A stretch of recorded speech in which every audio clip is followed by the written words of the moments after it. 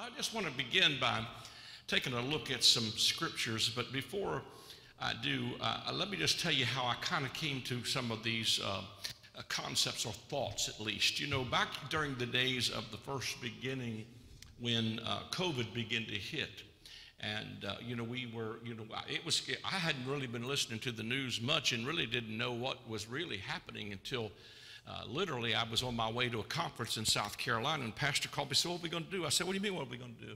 He said, "Man, they're talking about shutting the churches down." I said, "I ain't going to shut the church down, you know." And I said, "I'm just going to put blood on the doorpost of the house, and I'm going to church, man."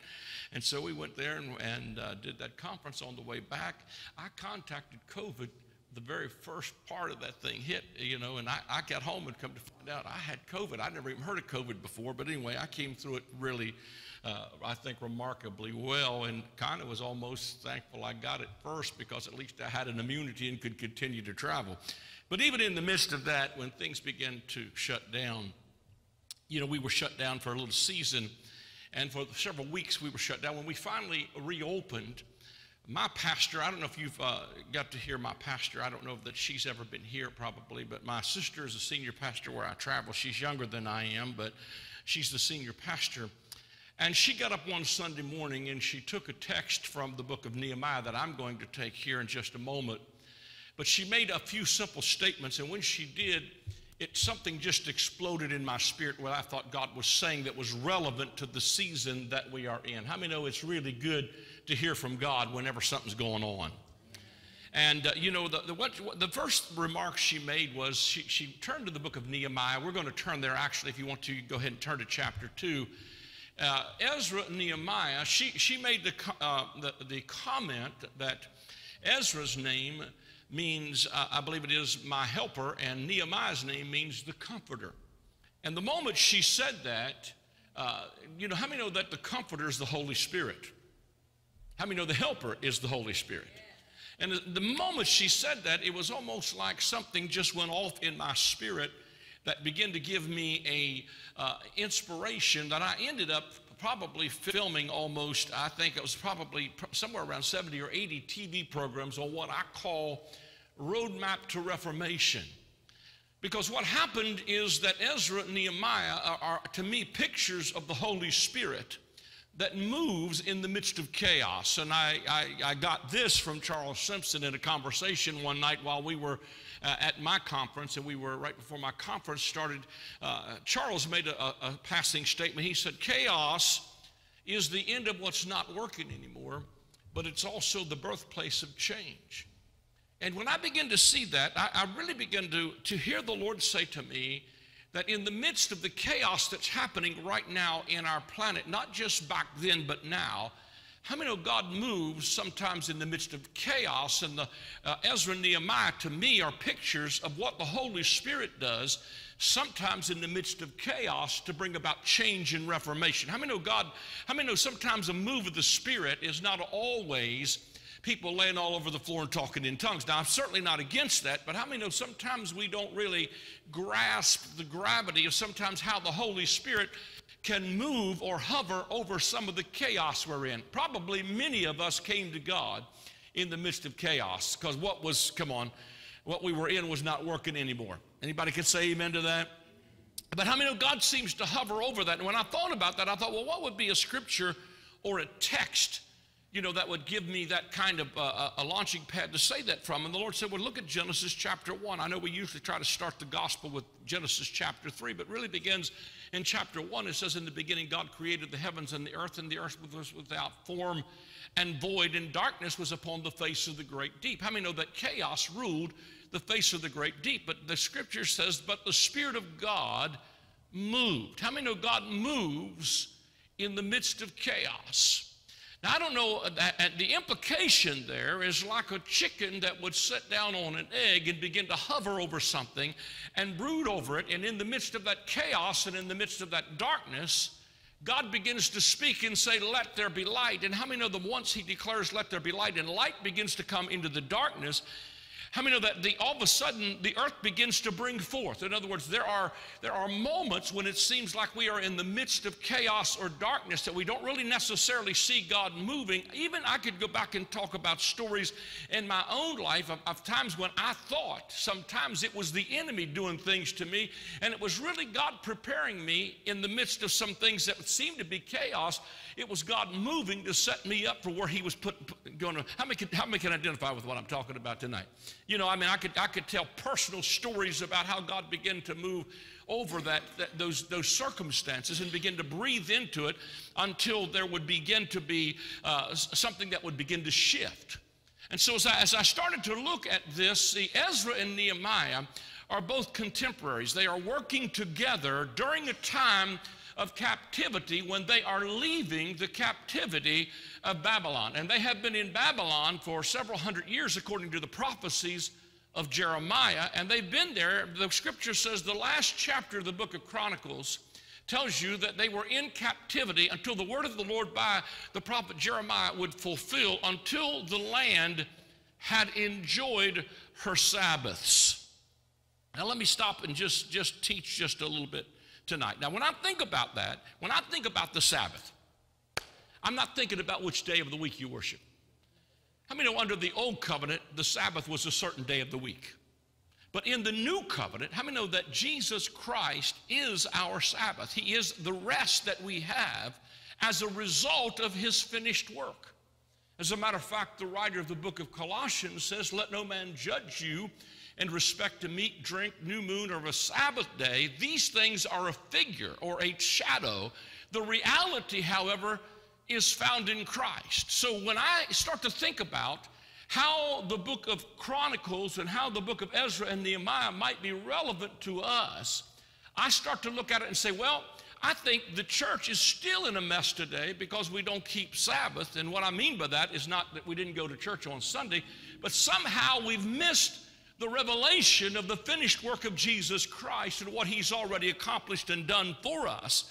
And that's, I believe, some of the stuff that God wants to bring reformation to is a revelation of what he's done to bring us into a place of union with him where we can live and move and have our being and flow from a posture and a position of rest because the work has been finished in Christ. I mean, most of our confusions come because we don't understand what Jesus has already done. Hallelujah. Matter of fact, we do more stuff sitting around altars asking God for something he already did or something he told us to do. And how many know the truth of it is sometimes the problems even that we have are not necessarily a result of God not doing anything. The question would be not what is God going to do? The question is, what are we going to do? And I believe that what has happened is that the church has been in a place somewhat like that, but all of a sudden, I think with all of the stuff that has happened, and the church having been deemed to be, non-essential, is because we really have preached a message that was more about how I can get from here to there. And we made the gospel about either, get born again, get your ticket, you're on your way to heaven. But we got 70 or 80 years here to live in misery, and we don't really realize that what the gospel of the kingdom is about is not how I can get from here to there, but how I can get what's happening there to operate here. And even when Jesus would teach the kingdom, and he announced, and John the Baptist announced, the kingdom of heaven is at hand. It is within your grasp. Come on, put your hand out a minute tonight. Just put your hand out right there. Your hand is right here. What John was announcing over 2,000 years ago is the kingdom of God was within their reach, and if it was within their reach, it certainly is within our reach. But how many know, just like many today, their concept of the kingdom was that Jesus was going to come and lead a revolt against the Romans and overthrow them with military might and power, like maybe a King David on steroids type of thing. But he came to introduce the kingdom as being a different kind of a kingdom, and that he would teach things. And I don't know how we've got where we've got with our understanding about the kingdom of God and about even concepts we have about heaven. See, we're still back in our conversation here. Hallelujah. is that we've read stuff into the text that's not there. Because when Jesus would teach the kingdom, and he would say the kingdom of heaven is like, he was not talking about other world stuff. He was talking about this world stuff. He was talking about things like stewardship and sowing good seed and transforming people's lives. And if I cast out devils by the finger of God, then the kingdom of God has come unto you. And so all of a sudden, you begin to realize that when he's declaring the kingdom of God is at hand, he's talking about the answers that we need in every generation in the midst of chaos, is that heaven has an answer for it. But the answer is not necessarily for us to die and go there so we can be happy, but to bring what's happening there in the realm of spirit into the visible manifestation where it actually is effective to people's lives. I believe the real gospel of the kingdom will give you back your life. Jesus didn't say, see, we read stuff into the text again that's not necessarily there. We'll read the text, for instance, straight is the gate and narrow is the way that leads to life. And we read into that text, straight is the gate, narrow is the way that leads to heaven. That's not what it said. Leads to life. And few there be that find it. Broad is the way, wide is the gate that leads to destruction, and many there be that go in thereat. And then you have people say to me, I've had people say to me all the time, Pastor Stu, they'll say, well, you know what? When I get my act together, I'm going to come to your church, Pastor Stewart. To which I would reply, if you get your act together, it's just an act. God's not interested in actors. He's interested in authentic life, that he that has the Son has life, not after a while, right now. And you get this life, and this life becomes the light that attracts people to the gospel. And so when I started to think, even of the straight and narrow, they'll say to me, not just when I get my act together, I'm going to come to your church, but they'll say, you know, I just need to get back on the straight and narrow. And what that means to them is, I need to get my act together, or this performance-based Christianity that says, okay, if I can just, you know, if I can walk in what we think all the rules are, then I'm on the straight and narrow. But the next chapter opens up, and this is probably a can of worms. I'm probably taking too long to get to where I need to tonight. But the next chapter opens up, and he says, verily, verily, I say unto you, he that entereth not by the door into the sheepfold, but climbs up some other way, the same as a thief and a robber.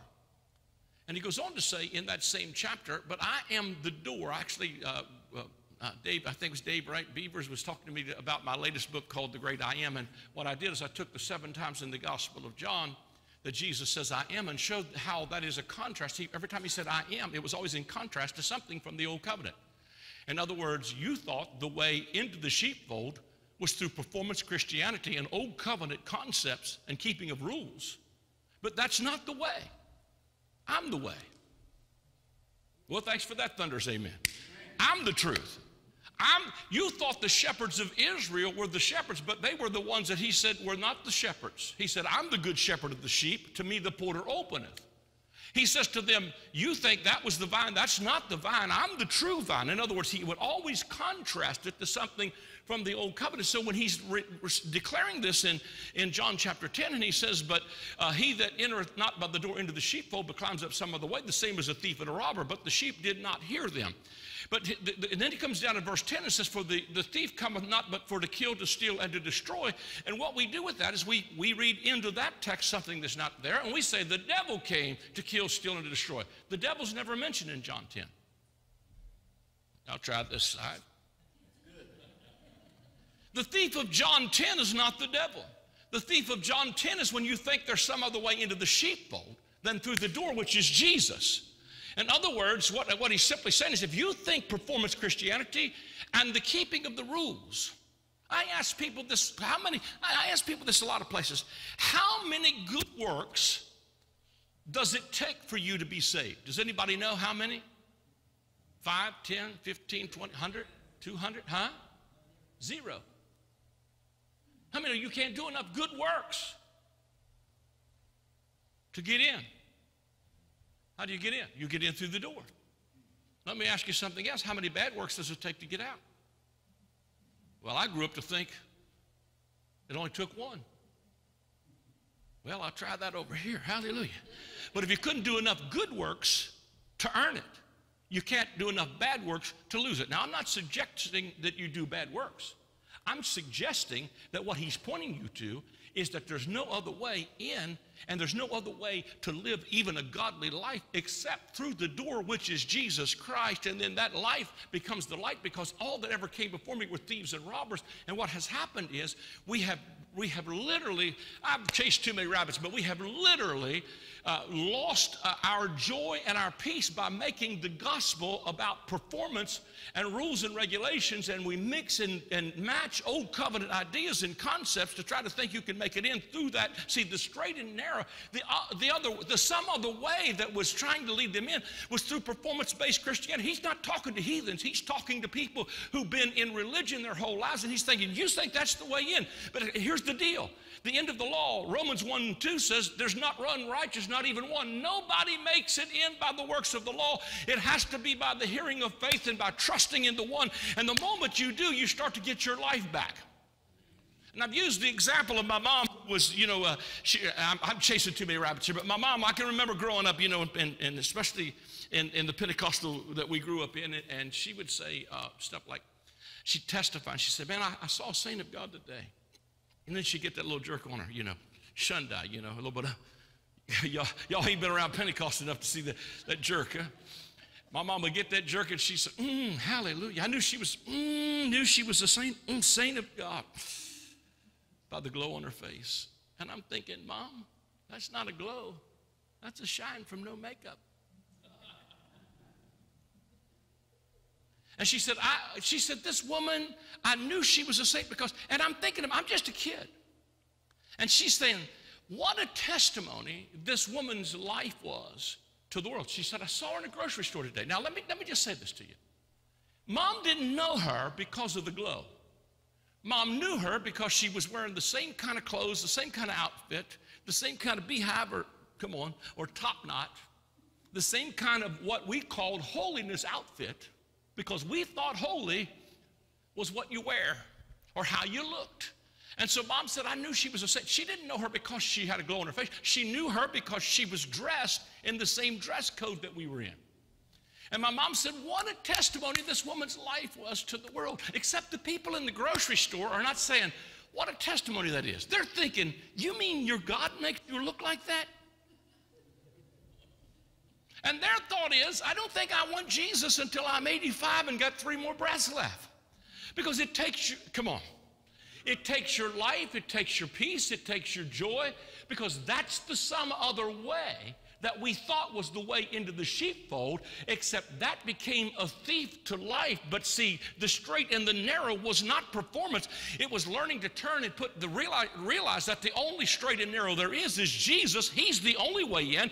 I got to trust him. I got to put my confidence in him. I got to believe in him, not only to save me way back then, but every single day of my life to give me the quality of life. And all of a sudden, when you start to realize that the gospel is not just about performance and rules, it's about a relationship with Jesus, you start to have a life where he starts to put back together your marriage, your joy, your peace, and then people say, I want a life like that, and that's when the life becomes the light. That's the kind of life people are looking for.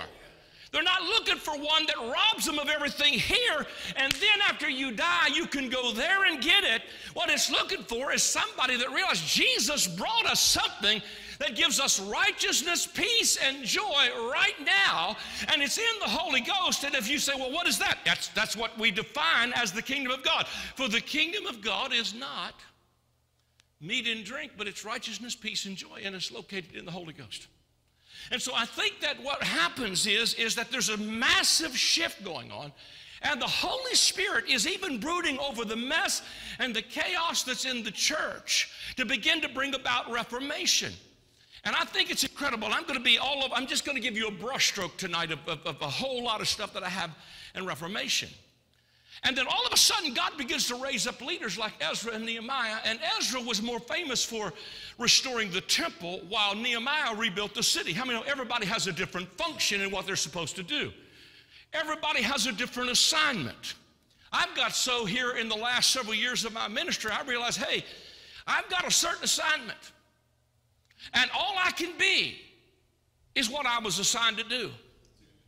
All Stuart Farley can do is be what he was assigned to be. And when we get comfortable in our assignment and start to function, realize, oh, wait a minute, I don't have a pastoral bone in my body, but I need pastors in my life. Come on, somebody.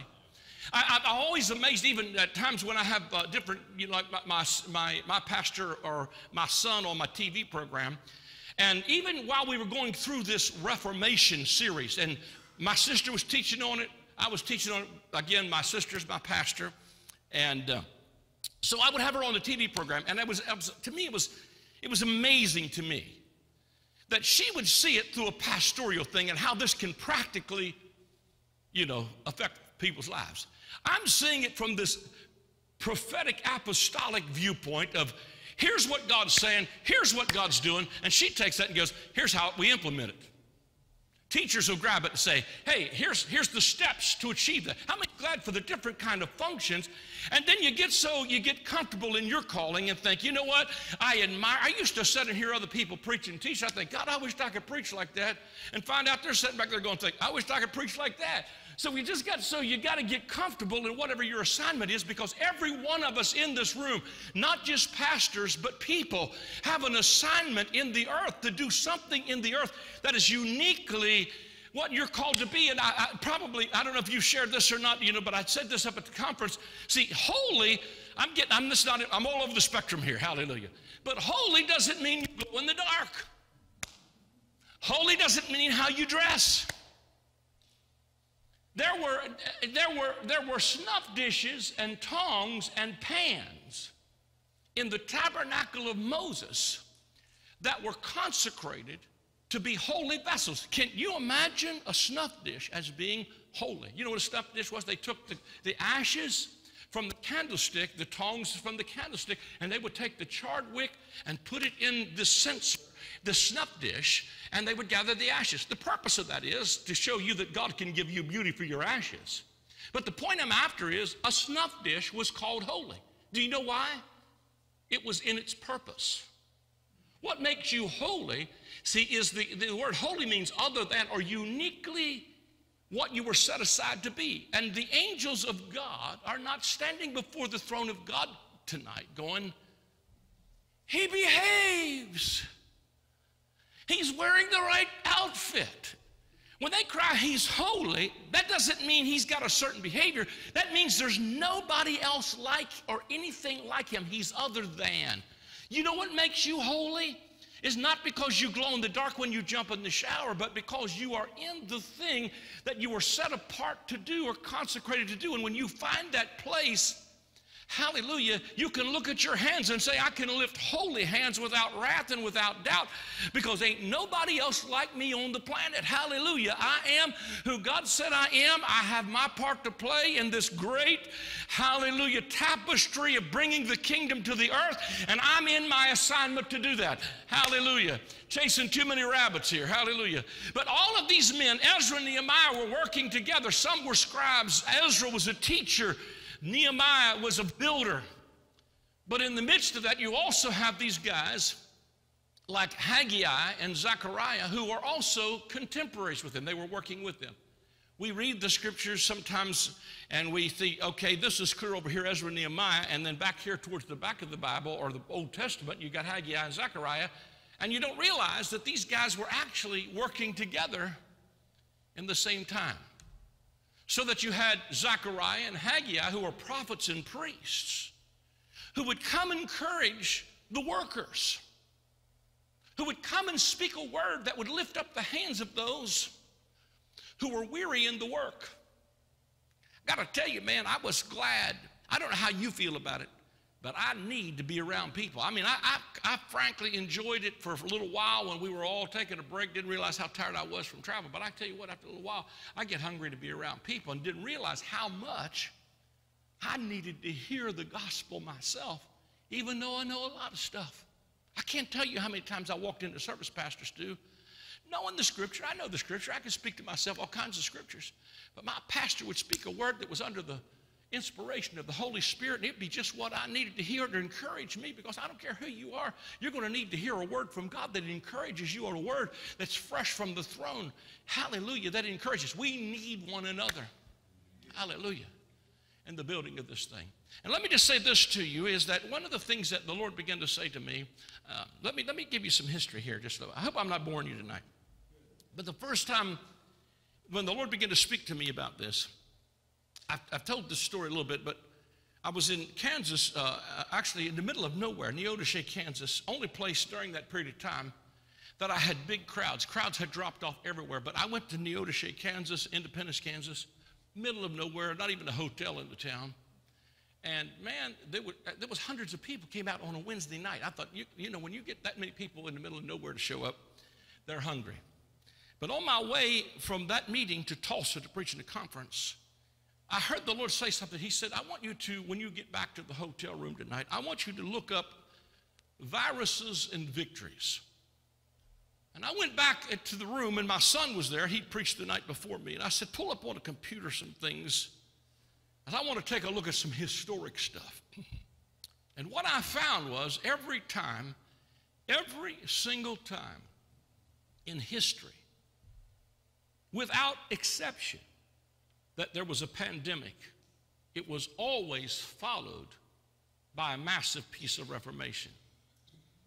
And I heard the Lord say to me, you can focus on the virus, or you can focus on the victory. And I started looking beyond the virus, and started looking at the victory. And I started to see some powerful things. Let me I'm going to give you just a brief history of some pandemics and some things that happened during those times. Many times throughout history, this is my notes on it, people have believed that outbreaks of epidemics seem to have a spiritual context, that were God's divine punishment for sin, or in eschatological terms, it was the heralding of events of the end of days. Now stay with me for a moment, because I'm going to show you down through history, every single group thought that what had happened was a last day revival. And when I got to the end of all of this, the Lord said to me, and you can take this or leave it, don't be mad, go home and spit out the grapes or whatever. The Lord said to me, this is not, what I'm doing in this hour is not a last day revival, it's a new day reformation. Well, I didn't get much response over there. Hallelujah. Hallelujah. And I think that the shift has to come in our thinking from evacuation and the sky is falling to occupation and what is my role to bring about reformation. Because if you think the ship is going under, all you're going to do is hold on to what you got, but you're not going to polish the brass on a sinking ship. But if you realize that many of the problems that we're having in the planet right now are not because God's not doing anything. It's because the church has lost its focus on its purpose and destiny. And that's to do something in the earth to bring about the kingdom of God and his righteousness in the earth. And I think we ought to, hallelujah, hear some things concerning that. So each one of them thought that it was that. In 430 BC, here, I'll just give you, it won't take me long to go through a few of these notes. In 430 BC, the Athenian plague hit, causing people to be indifferent to the laws of man and God's, and many cast themselves into self-indulgences. It led to the fall of civic duty, and religious superstitions reigned. The Antonine plague, also known as the plague of Galen, hit in 165 to 180 AD, and that plague weakened the military of Rome, of the Roman Empire, and economic supremacy. It also affected ancient Roman traditions, leading to a renewal of spirituality and religion. It created the conditions for spreading the new religion, especially Christianity. The Roman Empire, within a few years of the fall of the temple in Jerusalem in 70 AD, had become Christian. The gospel had literally spread until now even the king of Rome was building temples. In the midst of all of that, what happened was there was a pandemic that stopped a lot of the military supremacy and began to shift some things. In 541 to 600, the Justinian plague at this point in Christian history, tradition enters into the realm of interpreting and understanding of the events of this nature, drawing on the eschatological narrative of the book of Revelation. Plagues and other misfortunes seen as punishment or sinful retribution or the induction of God's wrath. They were saying this kind of stuff clear back in 500 to 600 AD. God is mad. He's going to kill everybody.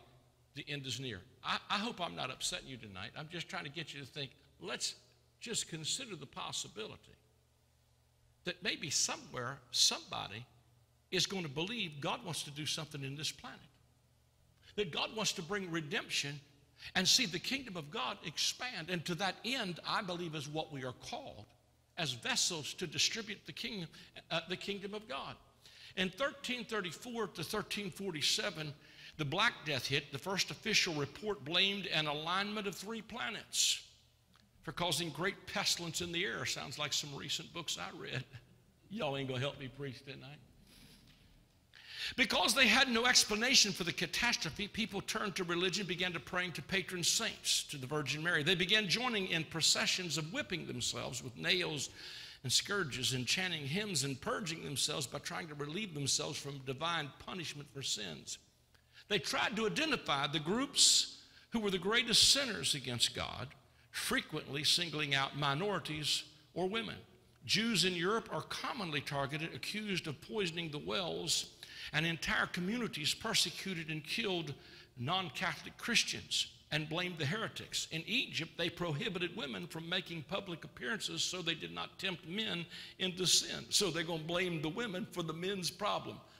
I wish I could get some help tonight. Hallelujah. Don't deceive. You know what's amazing to me is these are hundreds of years old, and we keep on repeating the same misconceptions over and over and over again. So what we do is we find the group that we think God is mad at, which would be what I'm not.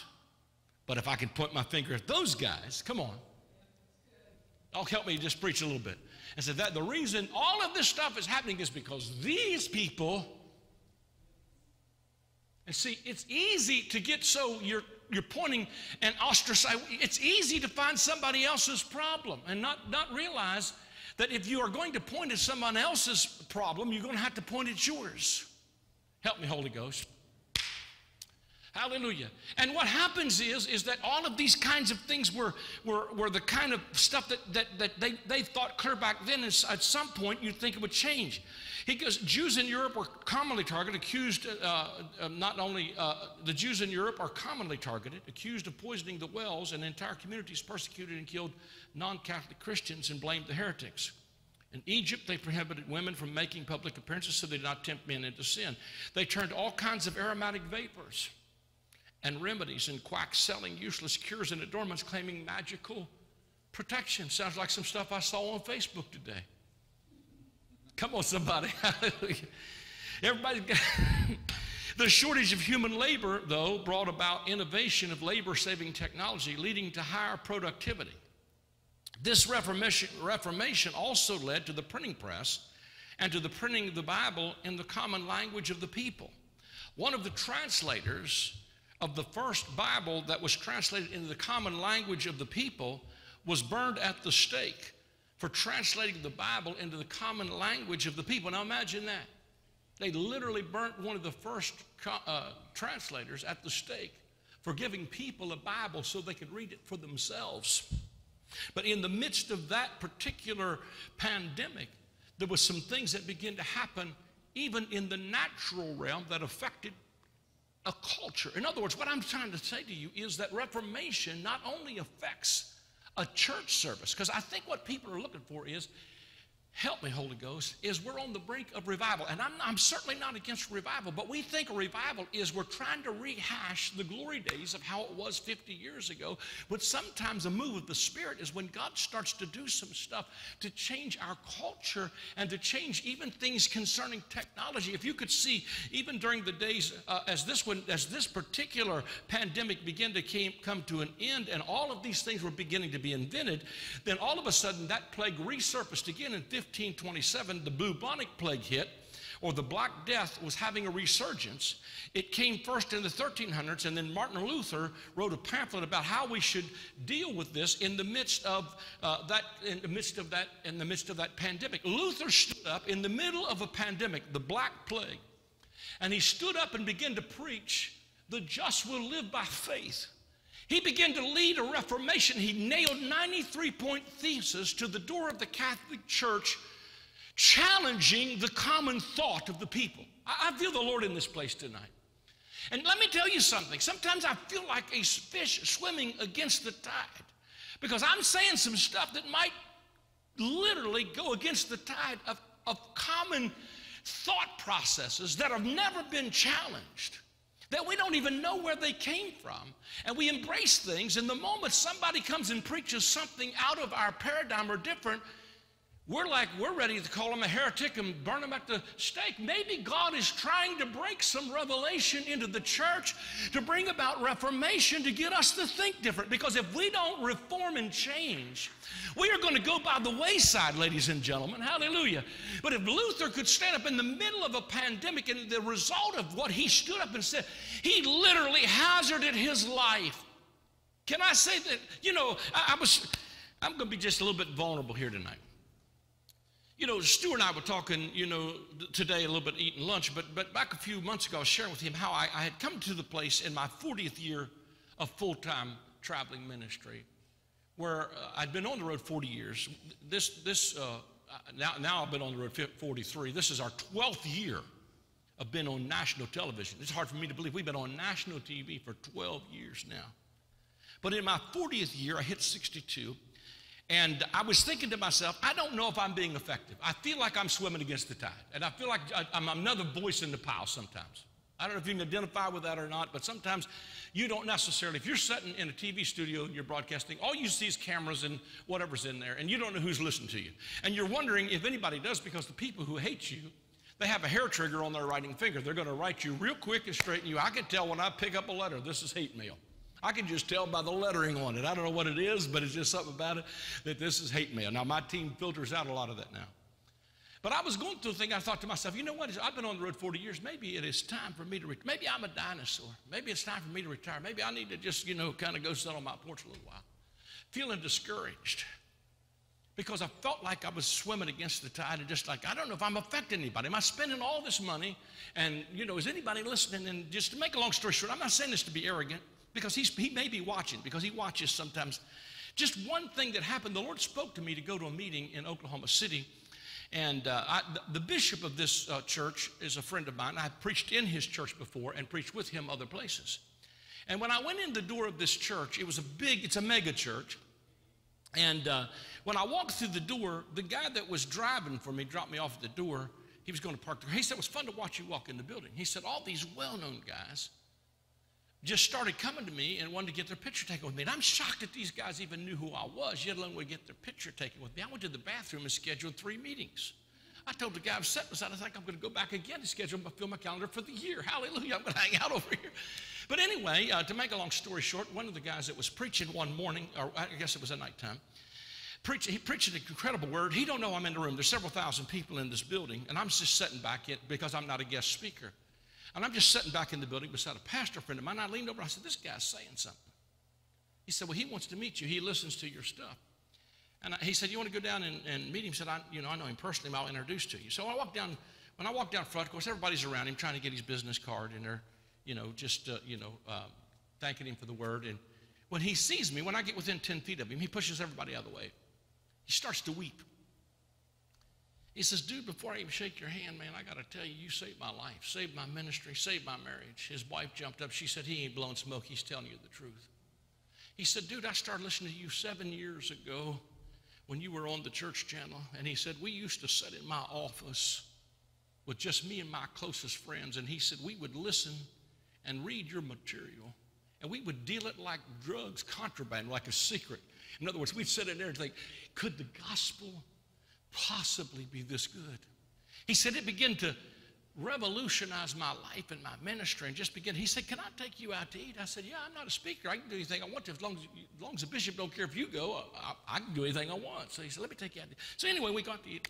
Make a long story short, he calls me the next morning. He said, when can you come to Dallas? I said, well, I don't have any Sundays. I had no idea the size of this guy's ministry. I said, I don't have any Sundays left for several months. He said, how about a Wednesday, Thursday? I said, I can come do that. So I go down to this guy's church, man. This guy had 7 campuses with about 21,000 people in them.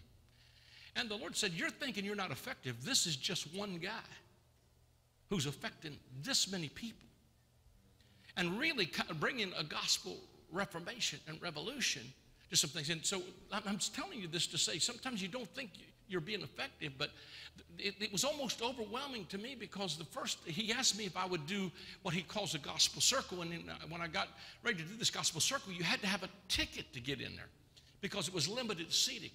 Now, you didn't have to pay for the ticket, but you had to have a ticket because it's limited seating, if you can imagine this. And people stood in line for hours to get a ticket to hear me speak. And I'm like, dude, stand in line to get a ticket to hear me speak. And when he opened the door, they were literally chanting my name. And I looked at him and I said, hey, Pastor, I said, that's almost embarrassing to me, man. He said, you don't understand, brother. These people know where I got this.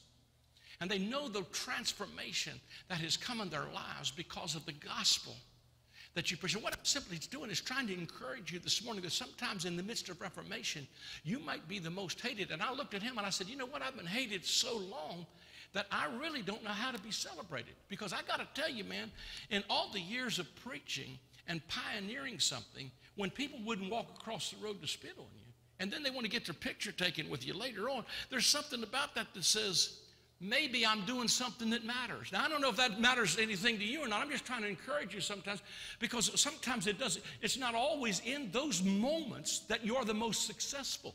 It's in settings when you're pouring into sometimes people that you may not think, hallelujah, are really going to affect many people. But when you start pouring it out after many days, it starts to come back on every way. What I'm saying is that Reformation is not always a massive service where it looks like it's just radical, knock the walls down, you know, Katie barred the door stuff, run the aisle, shout. It is God doing something of a deep work within people that not only is going to bring some change and reformation, because sometimes when you stand up and nail the 93-point thesis to the church and you start to make some things that are making people think differently.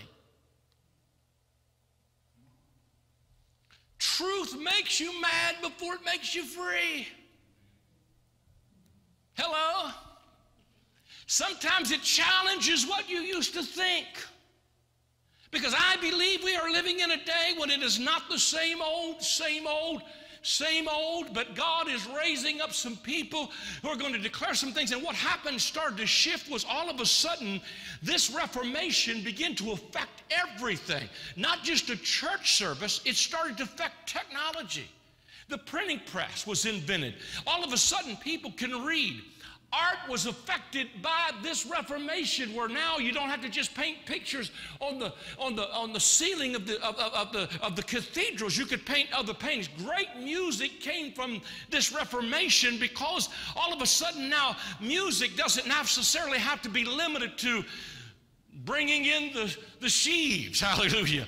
All of a sudden, every marriage began to have meaning in the context of faith, because Luther, who was a priest, married a nun, and they thought surely out of this union would come the Antichrist. They literally thought that because a priest married a nun and they broke the rules, that it would produce the Antichrist. They literally thought that. But what it did was all of a sudden marriage began to have meaning in the context of faith for the first time. It was like, okay, I can glorify God, not by just being a monk in a monastery, but by being a good husband or a good wife or serving my children. What I'm trying to tell you is Reformation can come from your living room. We can change culture and shift what happens in our world by what talk we talk about over our dinner tables. I know I'm talking, I normally don't say this much about what I'm doing, but I can tell you that from the time, Stuart and I have the same kind of family background. We were both raised by good parents who loved Jesus and raised in church. And those moments when we were coming up, man, as a poor family sitting on top of a hill, my sister says we were drug babies. I said, what do you mean we were drug babies? She said we was drugged to church on Wednesday, drug on Sunday, drug on Friday night, drug on prayer meeting night. We was drugged to church. Anybody besides me a drug baby? Hallelujah. Somebody drug you to church? Hallelujah. But what was happening was in the midst of those moments when it didn't seem like a whole lot was happening, I learned how to literally preach in home devotions. Learn how to play music and worship. We'd sit because my mom didn't drive, and we'd sit on top of that hill where we live now and think, wouldn't it just be nice if someone would come visit this tribe of kids? It was 7 of us at home, and my mom and my dad was working 6 days a week to try to feed that many kids and what we grew on the farm on top of that.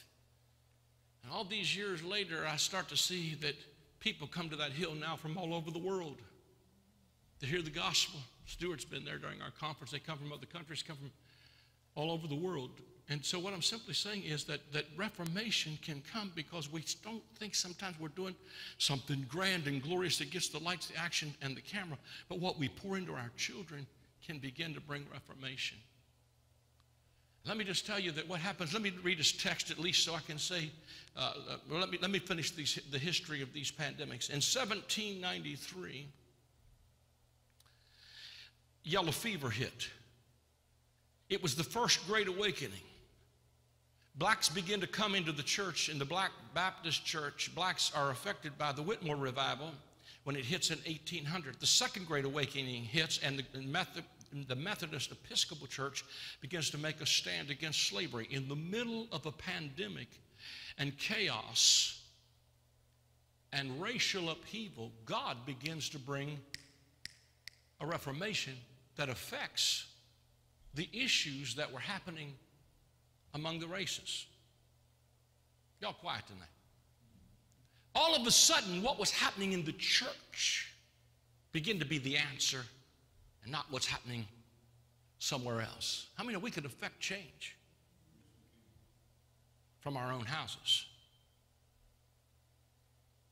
1832, cholera virus hit, and in 1832, Charles Finney began to preach. It was a great awakening. In 1857, scarlet fever hit, and the Beardsley revival came among strong political upheaval.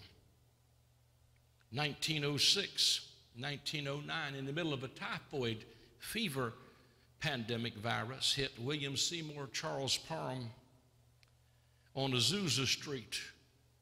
The Sunderland revival and Smith Wigglesworth began to lead revival. 14 people were raised from the dead during that season. But in 1906, 1909, both Charles Parham and William Seymour, one on the East Coast, one on the West Coast, prophesied without Facebook or a cell phone at the same time, declared within 100 years God would bring one of the greatest awakenings we've ever seen. I think we're in the middle of a great awakening. While we may not see it yet, it always starts with a few people.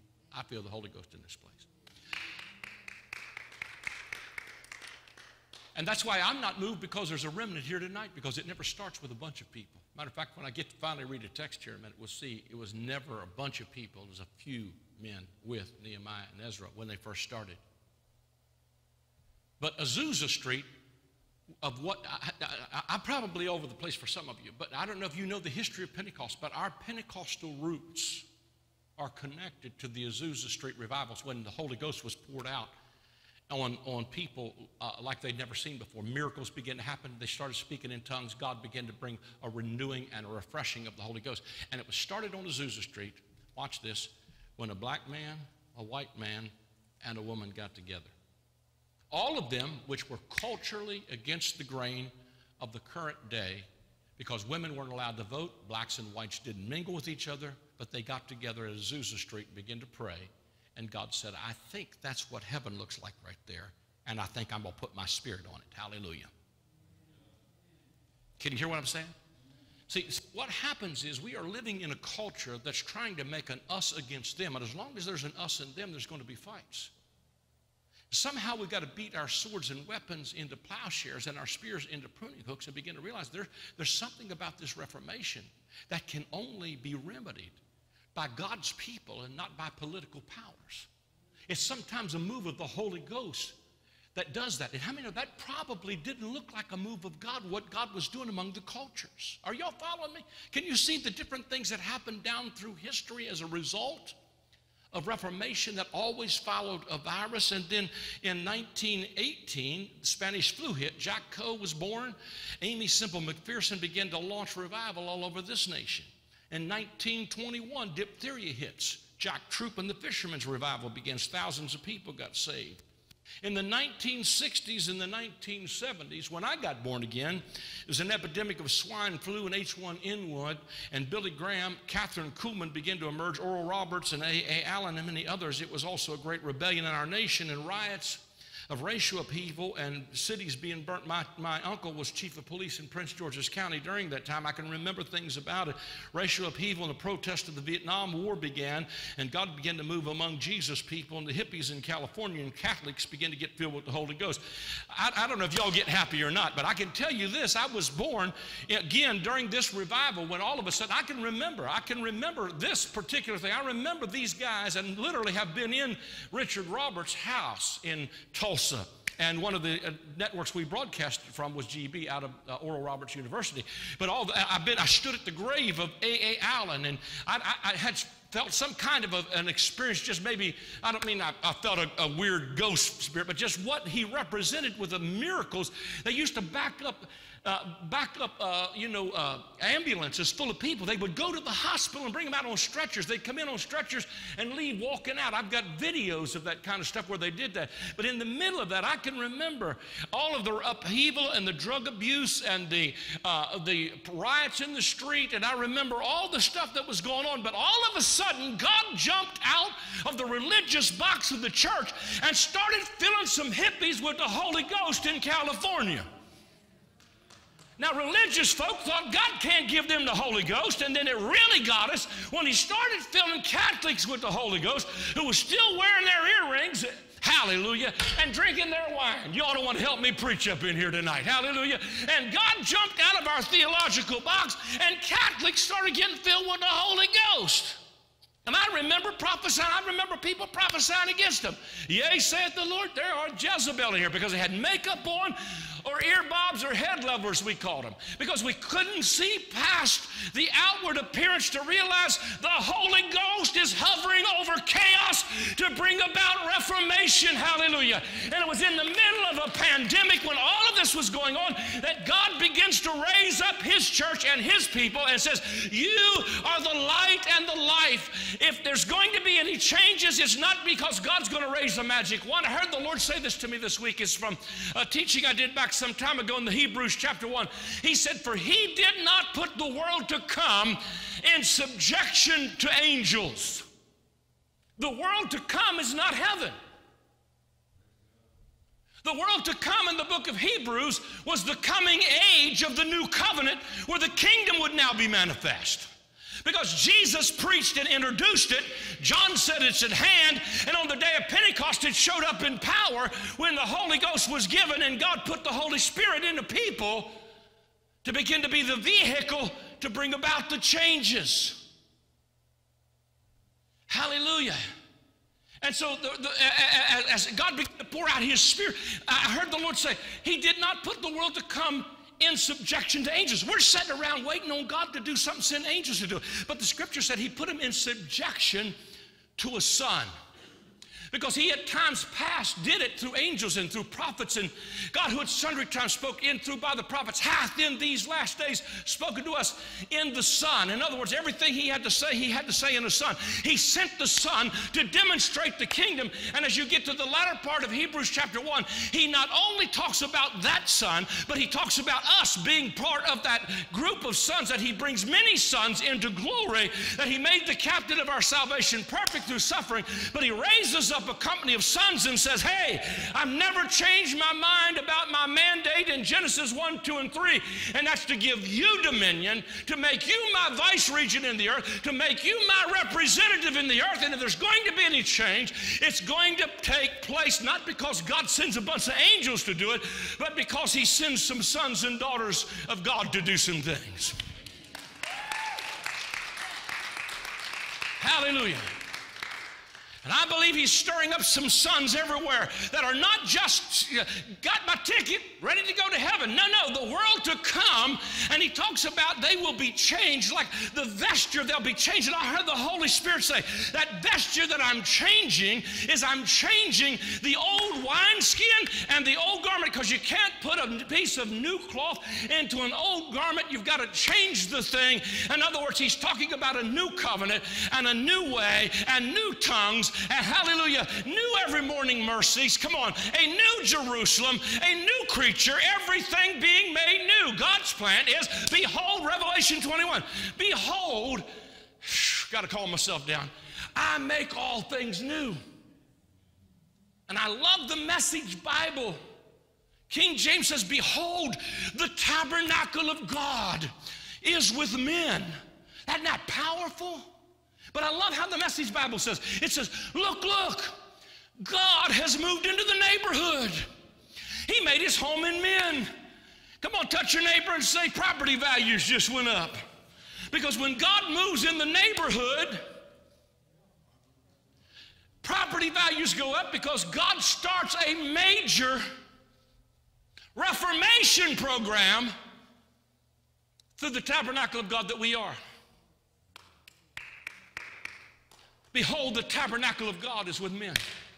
God, who at once the heaven of heavens was given to God, but the scripture says in Psalm, the earth he gave to the sons of men. It's our responsibility as stewards and watchmen of the planet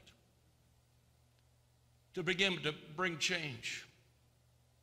It doesn't happen to the world. It doesn't happen through political power. It happens through the power of the Holy Ghost and through a people who start to realize their destiny and purpose and wake up to what they're called to do, besides get saved and get your ticket and wait on some train to come get you to glory land. And when you die, you can go there and be happy. But it's about bringing what's happening in the heavens. That's why Jesus came in an earth suit, because God knew the only way you can touch an earth is not through angels. You got to do it through somebody with an earth suit. It's got to be a man. Hallelujah. Just like the first Adam, and he was the last Adam. Am I making sense? Let me get you a scripture here, and then I'm going to try to get out your road tonight. Let's go to Nehemiah chapter 2 real quick. I hope this ministers to you tonight.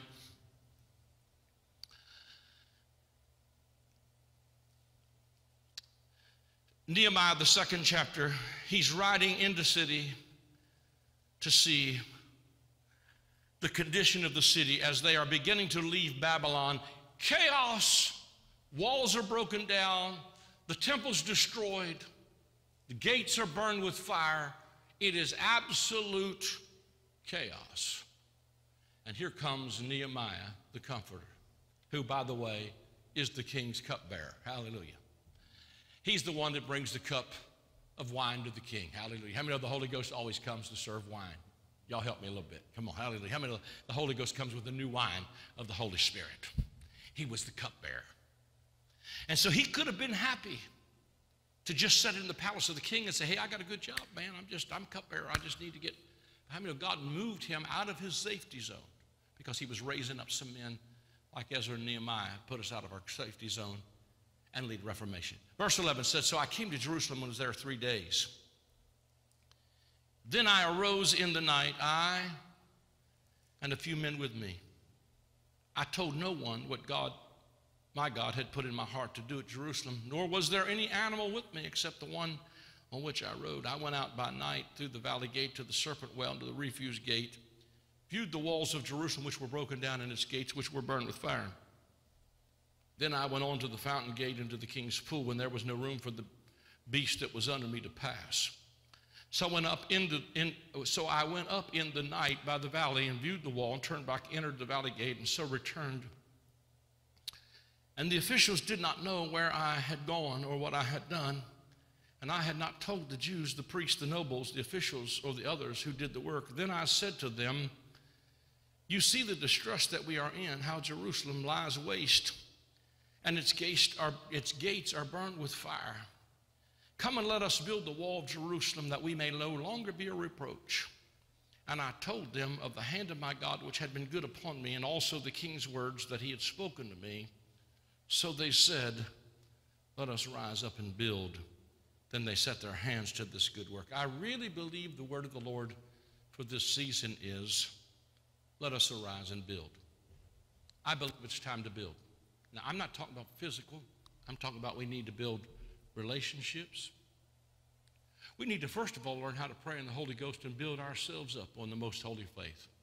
We need to learn how to speak only that which is to the use of edification, that we can build each other up and edify each other. How many know we need to build bridges? Come on. It's a whole lot of stuff that's fallen apart. We need to begin to arise and build families again. What I begin to see, even as they get on down in the building of this project, it would say, and the family of so-and-so built this section of the wall. And next unto him, the family of so-and-so built. And next unto him, the family of so-and-so built. And man, I heard the Lord say to me, get your family and get it on the wall. See, to me, in the Bible, walls speak of salvation and gates speak of praise. He said, your walls shall be called salvation and your gates shall be called praise. I believe the Lord is calling us to build our families and to build as families. One of the most powerful things you can do for the kingdom of God is get out of bed on Sunday morning and bring your kids to church. Now, that might seem like simple, but I'm going to tell you what, especially if you've got a church that's preaching something that's to the use of edification, because I can tell you that's how this guy got where he's at, is because somebody built a family. How many know God always starts with a man, and then a family, and then a family that becomes a nation, and a nation that becomes a kingdom? Are you seeing? See, we look at problem solving, and we see the vast and bigness of it, and we think, well, I have no idea how to solve any of these vast mega problems. And so we start looking somewhere else for an answer. And we forget to look right in front of me. What can I do to bring about reformation? I can start with my children and my grandchildren. You know, just again, this is a conversation Stu and I had just a little while ago. We're sitting there having dinner together, and I said, you know, this year I hit 65. Whew. Don't know how I got here that fast. And so Stu and I were saying, you know, if something starts to hit you when you start to get there, you think, dear Lord, that went by pretty quick. And you start thinking the sand is running out of this hourglass. And you start thinking, when I was younger, I preached for popularity, but now I'm preaching for my posterity. Because I start to think, I want to leave a trail of truth that leaves something for my children and my grandchildren. If you looked at one of my recent Facebook posts, I posted a picture that my daughter-in-law posted of my 3-year-old granddaughter. She's 3 now. We call her Ruru. Her real name's Marina Lynn. She's about this tall. But she went to church last Sunday, and she decided she was going to dance, and she went up with the dance team, and she was, well, not the dance team, she went up to and started. There's another little girl that's just a little bit bigger than her that dances and does the expressionate dance. And this little granddaughter of mine was up there, and she was trying to imitate everything she saw the other one doing. And I thought to myself, that is how you change the world, is you bring something into your children and your grandchildren. Because what you know, my son said to me the other day, Dad, you know, I don't know some of the stuff you preached in years past of the abuses of how religion stole your life. He said, I thought some of the stuff, when you mimicked that, was just a joke. And then I went to a church where they still preach like that and thought, I've never known that kind of bondage before. All I've ever known is the gospel of grace and the new covenant and the kingdom. And I've always believed that I had a future. And I've always believed that what you told me is that we are world changers. Are you hearing where I'm coming from? And when we start to pour that into a generation that follows us, the reason we've lost our young people is because we've stole their dreams and their life with religion. It was the thief of John 10. There's some other way. And it didn't give them life, it took their life. If the gospel doesn't give you back your life, it may not be the gospel at all. Somebody said, well, you're just a feel-good preacher. I said, that's why it's called the good news. And there is no bad news. Well, I'll try that over here. I said, the gospel is good news, and there is no bad news. No, yeah, but. Come on, hallelujah. Hallelujah. To me, that's just incredible. Now, let me just stop. I need to get out your road here, but in the midst of all this, he said, let's arise and build. I really believe that's where we are at in history right now in the American church, and really all over the world. It's time to reform. It's time to change, and it's time to arise and build. It's time to revive stones out of heaps of rubbish. It's time to go back and begin to rethink some things that didn't work, and go back and begin to rebuild, lay some stones on it. And God will raise up prophets like Zechariah, Haggai. And you know what's incredible is? Zechariah comes on the scene, and he says, who are you, great mountain that stands before Zerubbabel? Who is this resistance? He said, but this mountain will be moved, and the capstone and the cornerstone will be laid with shouts of grace, grace. Man, when I heard that, I thought there's only one other place in the scripture that talks about grace, grace, a double enunciation of grace, and that's in John 1, where the real leader of the Reformation shows up, and he says, Moses gave you the law, but grace and truth came by Jesus Christ, and of his fullness have all we received in grace for grace. That was the cornerstone. That's the capstone. It's turning everybody back to him with a message that says, grace, grace. When they came back from exile, they started singing, for the Lord is good, for his mercy endures forever. Can you see the shift?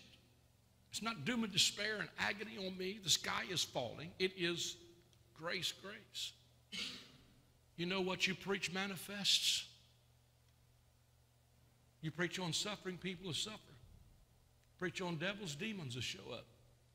That's why I decided to preach favor, because it shows up. Guess who else preached favor in the middle of chaos?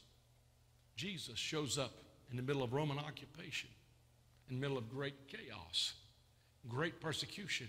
And his first public message is, he sent me to declare the year of the favor of our God. And it sure didn't look like favor. Come on. It looked like chaos everywhere to declare the year. And he closed the book. And he said, this day, this scripture is fulfilled in your ears. Because sometimes favor don't always look like favor. It didn't look like favor for Joseph. When his father gave him a coat of many colors, he ended up in prison. It didn't look like favor when God said to Mary, thou art highly favored. And the next day, everybody thinks she's an unwed mother. They're about to ostracize her. Her husband's about to put her away privately, or her engaged one. It doesn't look like favor. Come on, somebody. So if it don't look like favor right now, don't get shook up. God's favor, hallelujah, is being declared in the midst of chaos. Because I believe we're in the midst of reformation and great change. And then he declares, Zechariah declares, return to me, you prisoners of hope. Because of the blood of your covenant, I'm going to return to you double for your trouble. Hallelujah. And then he starts to prophesy, speaking to that reformation. And he steps out of that reformation. He says, behold, your king comes to you, riding on a colt, the foal of an ass. And that's the fulfillment of the prophecy that Jesus actually quotes when he rides into town on a donkey on Palm Sunday. And he says, you will find a colt tied and an ass at a door, at a place where two ways meet. I preached on Palm Sunday. Hallelujah. There's a donkey at the door. Hallelujah. He's at the door where two ways meet, the old covenant and the new covenant. You've got to decide which donkey you're going to take. If you're going to ride the old, stay back in where you were, or get on the new, there's a place where two ways meet. Your king comes riding. Come on a colt. He steps out of that and he says, what will you give me to buy me out of the covenant? And they weighed out from me 30 pieces of silver. In other words, everything was messianic, and it pointed not just to that reformation, but to the bigger picture of reformation that we, I believe, are a part of, who've decided to preach good news and grace and favor when it don't look like grace and favor. to preach new covenant realities and to begin to change the minds of people who've been locked into, I believe, Babylonian religion. It's time to arise and build. Hallelujah. And when he did, some few men started with him, but it began to relieve a reformation that ultimately brought them back where the temple was restored, the city was rebuilt, the walls were rebuilt, and the breaches were shut up, and God had brought them to reformation. Come on, stand on your feet all over this building tonight. Hallelujah. I really feel like, hallelujah, that we're in a season. I hope this ministered to you tonight. I just, if nothing else, at least see beyond the immediate circumstances of what we think is happening in the earth. Because I know that I'm swimming against the tide when I'm talking about bringing change, when everybody's talking about this is about over. It's about wrap up. You know, it's going to get worse and yada, yada. Read a book recently called Why You've Been Duped into Thinking the World is Getting Worse. And statistically, this guy who had been a news reporter was showing statistics how the world has not gotten worse, but it's actually gotten better. I know y'all are going to look at me funny for a moment, but we're the first generation that really has lived. We're one of the first generations to live long enough to die from cancer. I know that don't sound like good news, but just a few decades ago, the life expectancy of the American male was 57 years old. My mother-in-law just turned 90 last month. Hallelujah. Had a friend that passed away last year, was 103 and a half, still wore makeup and high heels. Went to South Africa when she was 100, preached the gospel. Come on, somebody, that's some good news right there. But he said he was a news anchor, and he said, here's what our philosophy was. If it bleeds, it leads. If it's bad news, it'll sell. And so when we sat and watched that, hour after hour, day after day, we get this mentality that makes me think my world is really bad. And I'm not trying to pretend like there's not some very real problems in our world. I'm just trying to get somebody to wake up and say, if things have gotten better statistically over the last couple hundred years with bad theology, what would happen if we preached a theology that says we're here for a purpose and we're here to bring change?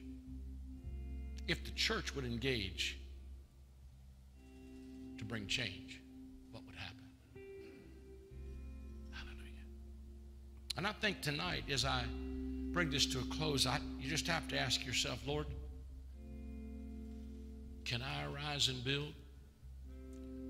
Arise and build something in me first. Hallelujah. Would you receive it if I just declare favor over you tonight? Hallelujah. Come on, just lift your hands all over this room for a moment. Let me just pray. Hallelujah. Because I believe God wants to give favor. You know, while everything can seem like it's bad, I think this is a day of opportunity. This is a day of, there are jobs everywhere. If you wanted to better yourself right now, man, there are jobs everywhere that are begging people to come. And some sit back and say, well, this is the wealth of the wicked laid up for the sinner, and think it's the wealth of the wicked because they get an unemployment check. And I'm not opposed to unemployment. Don't misunderstand what I'm saying, but don't think that's the wealth transfer. It's while in the midst of that guy won't go get a job. You've got jobs and opportunities here that you could change your world for a long term and better some things. In other words, what I'm simply saying is there are opportunities that abound, that in the midst of bad situations, God can turn some things that were meant for evil for good, because I believe the Holy Spirit is hovering over chaos. So Lord, I declare over them favor. I declare favor right now. Lord, I declare that we're sons of God without rebuke before a crooked and perverse generation. I pray, God, that you give innovative ideas, business strategies. Hallelujah. Lord, that you will give strategies to bridge and build bridges and to build relationships and to build our families.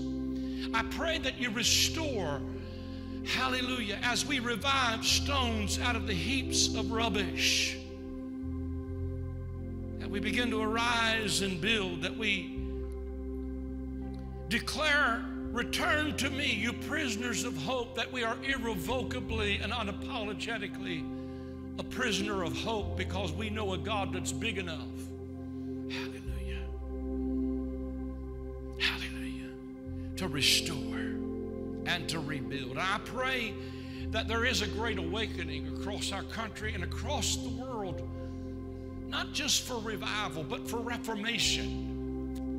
And Lord, in the midst of that, yes, I have absolutely no criticism for anybody leading revival, but when the revival is over, let it be about something besides a cold chill or a jerk or a goosebump, but let it be something that transforms our lives, our families, our cultures, our government, hallelujah, our world, hallelujah, because the world to come was not put in subjection to angels, but the sons and daughters of the living God. Hallelujah. So thank you, Lord, that you're equipping saints everywhere for that work of service. Hallelujah. Let them not become discouraged by the discouraging words of Sanballat and Tobiah to try to stop them from building. And let them respond by saying, I'm doing a great work. I cannot come down. I have received a letter from the other side of the river. Hallelujah. And I have a mandate to build. In Jesus' name, amen.